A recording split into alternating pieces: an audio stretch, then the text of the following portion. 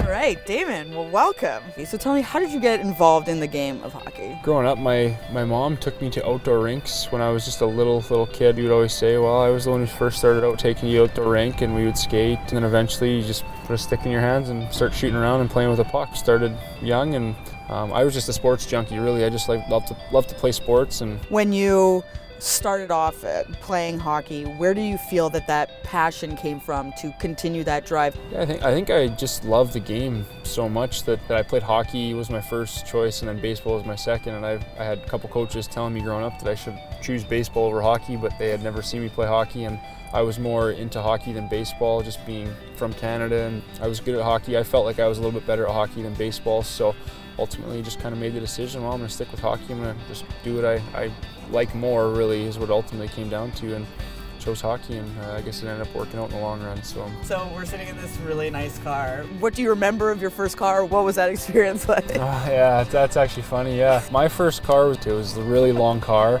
and my dad thought it was the coolest car ever. Like, I got my driver's license about 2 weeks or 3 weeks before I had to go to Kelowna for my first WHL season, and so it was kind of like getting my license, and he was like, if you get your license, you can take this car out there. And it was something, that car. Yeah, I mean, it got me around, so I can't complain with that. If my dad watches this, he'll be laughing. He'll be missing it. So. Well, that's awesome. Thank you very much for doing this. I really appreciate it. Yeah, thanks for having me. Seatbelts on and get out of here.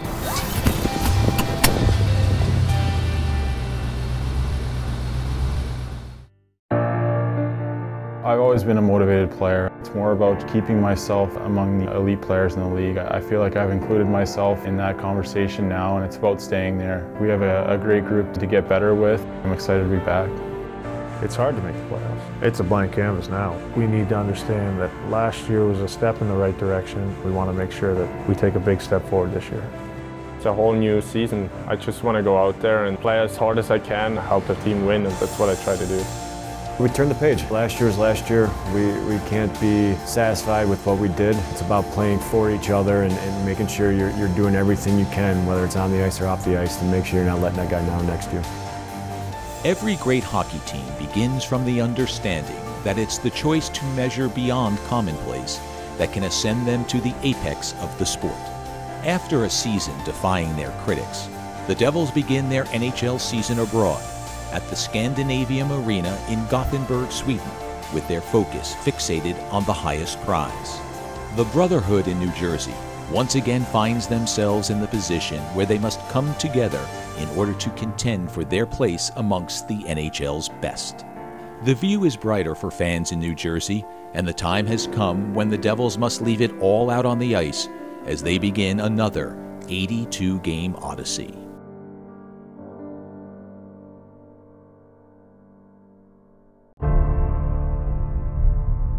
We showed up in Philadelphia, and the t-shirts were in our stall. It wasn't really something that we talked about. If I had to put it into words, it's everyone pegging us last before the season started. You look at every publication, all these experts out there, they didn't give us a chance at the start of the year. I think we still look at that. We still come into games thinking, okay, this team was projected 25 points ahead of us. Let's see how this game goes. I think there's a lot of guys in our team that have a lot to prove, myself included, and we embrace that. In a race to the top, it is the most difficult of contests that brings out the best in an athlete. Through 64 games, the Devils have faced the fiercest of competitors and have shown they are a team that brings a relentless offense and fast style of play. But in order to obtain a postseason berth, they must push themselves and continue to prove that they not only deserve to stand where they are, but their future at hand on their 82-game odyssey. Taylor Hall takes on 3 defenders, score! Taylor Hall with a blistering shot! In every journey, there are many paths that can lead to uncharted destinations. Whatever path chosen, it is that uncertainty that can become your future. In a season of hockey, true conclusiveness can be a matter of a team's determination and what compels them to elevate to a higher level of the sport. This is where the story of the New Jersey Devils season culminates, not only in what they have endured, but what they have discovered within themselves. The moment has come where everything is on the line for a young team's desire to contend for hockey's highest mantle. This is the final chapter of their season-long journey as the Devils conclude their 82-game odyssey.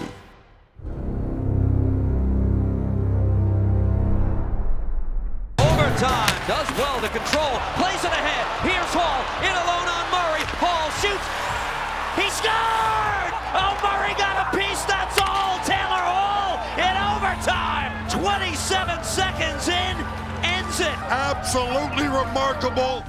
All right, boys, did a couple things. Keith, great game. Oh, yeah. Special teams, excellent job there. One PK and the penalty kill battle, which was huge. 4-2 on the road trip. That's a hell of a job, boys. Great, gritty win. Halsey game winner. That was a great job, boys. Way to gather ourselves in the second period there. That's how we have to play for the rest of the year.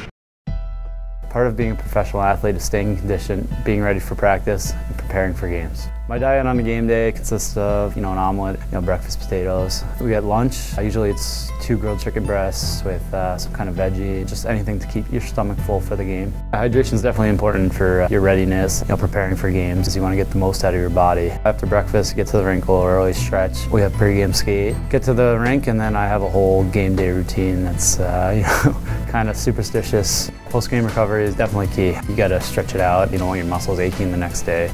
My conditioning routine usually consists of going on early for practice, 15-20 minutes, work with goalie coach, and then you're warmed up for practice, get a little condition, light condition, make sure your muscles and body's ready for whenever the game day is.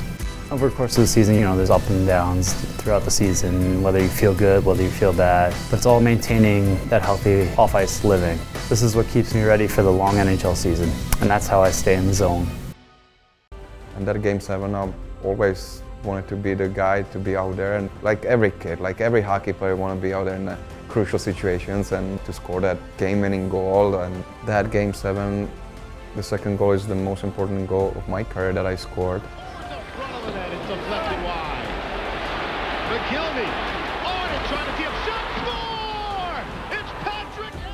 With a wooden stick, still.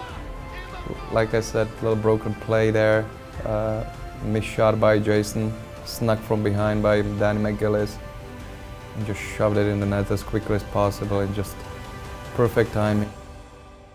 It was that moment that put the Devils in the 2000 Stanley Cup Final, where they faced the defending champion Dallas Stars. In game number 6, Elias completed a once-in-a-lifetime pass to Jason Arnott. They got a couple of screens the Devils did in front. Back to the point, Stevens stepped up to hold it in, Hull stole it, Stevens holds it in again. Shot it right through the top of the crease. Elias centered shot, score! The New Jersey Devils have won the Stanley Cup! Yeah, amazing feeling. People ask me what I felt, and I always say that I felt relief that it's over. Then the excitement and the happiness comes after that, but it was just a relief because you don't realize how much it takes out of you mentally and physically. It's not just the playoffs, but it's the training camp and the obviously the regular season and the up and downs, the injuries and the pressure that goes into each game, each play. But that's what it's all about. It forms you as a player, how you react in those situations. On that play, it was just an amazing feeling that Jason could have put that puck into it, because the last couple of games of that finals were unreal.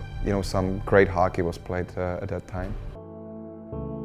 On April 8, 2017, Patrick Elias came out for warm-ups on what would be his final game of an unimaginable NHL career. He was set to retire after almost 2 decades of NHL hockey and a pair of Stanley Cup wins. I never envisioned myself when I was growing up playing in NHL, playing for one team, one organization, playing that long and having accomplished what I've done. It's pretty incredible. You battle through injuries, etc. And I was lucky enough not to have that many. In that 18 years for one organization, I'll take it. With so many career accomplishments to choose from, one might think it would be hard to choose a favorite. But Elias has the simplest of answers as to which meant the most to him. Yeah, people ask me what's my biggest achievement, and this is it. You know, it is spending it playing for one team my whole career, and it never maybe seemed that way, that it's gonna happen, but at the end of the day it did, and I'm very proud of it. Elias has so much to say about the Garden State, but nothing more poignant than what he says New Jersey has meant to him. My home. You know, it's simple. Not just the house, but the community, how much you become part of the community. The schools, where you go shop, you know, your grocery shopping, the basic stuff, and especially towards the end of my career, I got so much love and respect from the people here, and you realize how much the fans mean to you, especially after you're done. People everywhere, and you know, train and schools and grocery shopping, policemen. You know, I went through traffic or something, or just when I was supposed to, I rolled down the window and goes, oh yeah, go ahead. You know, this is fine. You know, thanks for, you know, being a devil for that long, what you've done for us. It's just unreal, you know, how much support they gave me over the course of my career, because I'm very thankful for that. Looking back on such an expansive career, there comes a question. How should we remember the man known as Patty? Well, at first you want to be a good player in NHL. You want to get your spot here, make your mark. You want to win the cup. You want to be the best player that you can be. You got good years, you know, you have bad years. It's a great job that we've had. So you got to feel privileged that you can keep that job, and you got to do maximum every night. Patty was a guy that did whatever it took to win, and to me that's the best kind of teammate. I mean, he was a leader because he understood the game so well. He's the type of guy that just laid it all on the line, and the moment was never too big for him. He was loved by the fans, and certainly he treated them with respect as well. He never took anything for granted. You know, he was a teammate that led by example. What he did on the ice was kind of how he led. And to just see the way that he handled himself that way. It wasn't me, it was, you know, team. He was so humble, and I don't think people realize that. And I always say, like, he was the quietest 1,000-point player. He really cared about the game of hockey. I think he played a certain way, and he expected everybody to play at the same level. And I think his intensity was really one of his key attributes. But just a good friend, you know. We've went through different generations of Devils with the older guys early on in his career, and at the end with some of the younger ones.